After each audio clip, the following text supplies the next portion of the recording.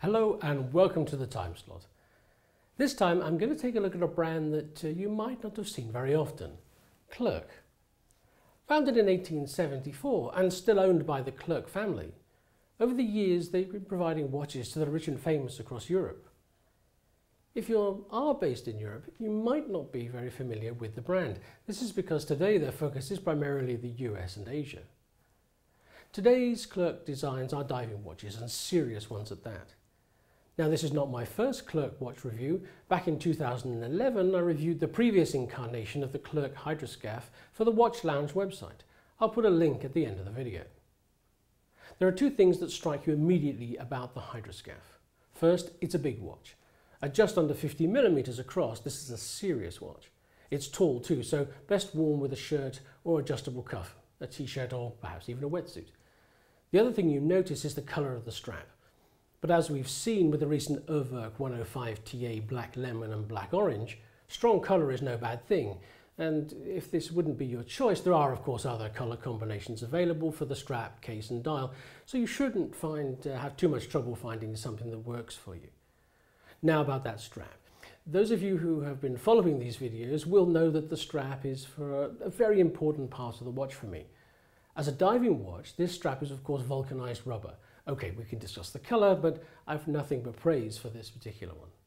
The steel case makes this a heavy watch, but the rubber strap means that it stays put on the wrist despite this, as it grips nicely. Just as important, it isn't too sweaty. This is a common problem you find with cheap rubber straps, and luckily it has been avoided here. Buy a cheap rubber strap if you must, but don't say I didn't warn you. The main difference between this and the earlier model is that this is a chronograph. All the main hardware is on the right-hand side of the watch and has a good positive feel to the start knob. The reset feels like it needs a slightly harder push and is disabled if the chronograph is active. Not always the case with some manufacturers, but it's actually a very good safety feature as it reduces the possibility of damage. The sub-dial layout is a little unusual. The right-hand dial is actually a sweep seconds, so it's constantly in motion. And the left-hand dial is a night-day indicator with hours. The chronograph functions are actually indicated by what appear to be two seconds hands, one white, one orange. The white hand is indeed the seconds, but the orange hand is a minutes indicator, and I have to say I particularly like this.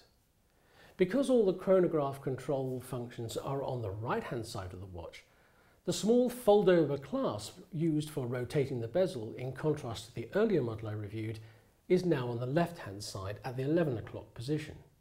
Now, being right-handed, I find this to be a slightly more fiddly, but as I haven't taken it diving, in normal use it shouldn't be too much of an issue. The action of the bezel seems to be unidirectional and on a ball-bearing ratchet. Common in sailing, but quite unusual in watches, a quality touch. This edition of the Clerc Hydroscaph is probably a bit big for my scrawny wrists, but I have thoroughly enjoyed my second outing with a Clerc watch, and I hope I'll be able to take a look at the GMT when it's available in a couple of months' time. Clerc has a dedicated following, and they are certainly worth considering when you're undertaking your next watch purchase. For now, this is the Timeslot. I'm Ian Ellery.